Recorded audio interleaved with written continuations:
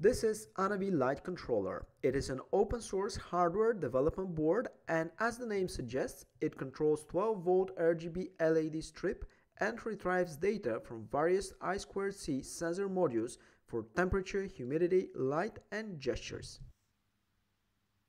In this video tutorial, you will learn how to connect ANAVI Light Controller to your local Wi-Fi network. The process is super easy. Turn on ANAVI Light Controller by plugging an appropriate 12-volt power supply. As soon as the board is turned on for the very first time, it will create a temporary Wi-Fi access point. Connect to it from your computer, smartphone, or tablet.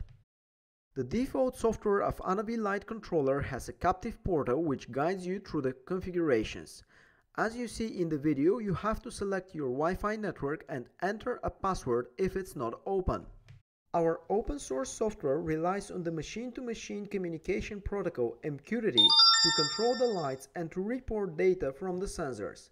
You can connect to your own MQTT broker or just leave the default configurations and connect to the public broker as shown in the video. It is very important to copy the machine ID. Later, it is needed to identify your device. When you are ready, just click Save. If you have entered valid credentials, in a moment ANAVI Light Controller will connect to your Wi-Fi network and the configured MQTT broker. This way, the configuration is complete and ANAVI Light Controller will turn off its temporary Wi-Fi access point. After that, your device, for example smartphone as in the video, will automatically connect again to your Wi-Fi network.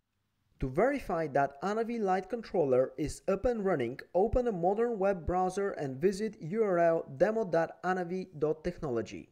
Enter your machine ID. Check the advanced settings only if you're not using the default public MQTT broker. Click Connect.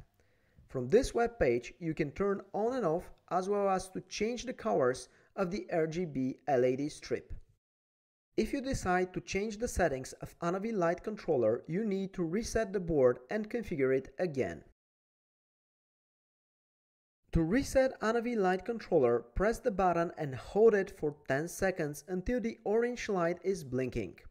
After resetting the board, there will be a steady orange light that indicates that the temporary Wi-Fi access point is on and you can proceed with the configuration again. Thank you for watching. Have a look at the description of the video for details and subscribe to my channel for more videos.